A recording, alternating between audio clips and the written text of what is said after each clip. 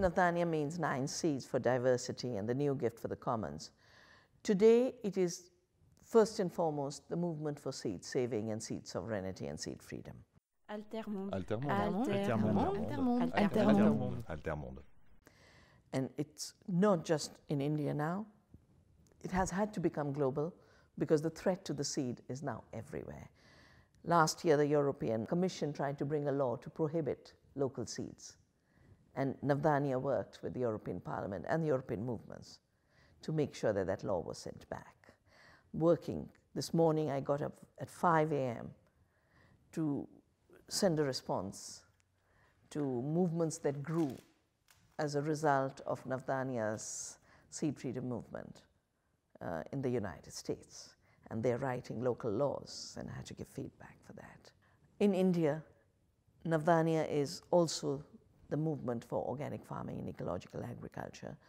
And we've helped train more than 600,000 farmers over these many years. But as a result, we've had to build a place where farmers can learn, farmers can study, and it's a learning center, and we call it the Earth University. And that's in Dehradun. So it also become an educational movement of shifting the paradigm from the mechanistic paradigm of industrial agriculture to the ecological paradigm of agroecology. We are a cultural movement. We do festivals. We enjoy doing festivals together.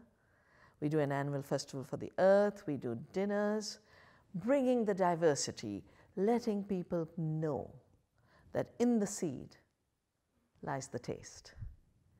In the seed lies the health. And from seed to table, we've made a connection with every little part of this food web.